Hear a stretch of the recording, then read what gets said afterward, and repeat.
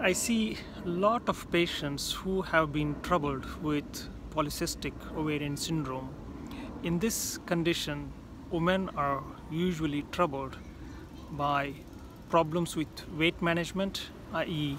obesity, or irregular periods, or excessive spots on the face and on the back called as acne, and also they are also troubled with falling pregnant through natural means.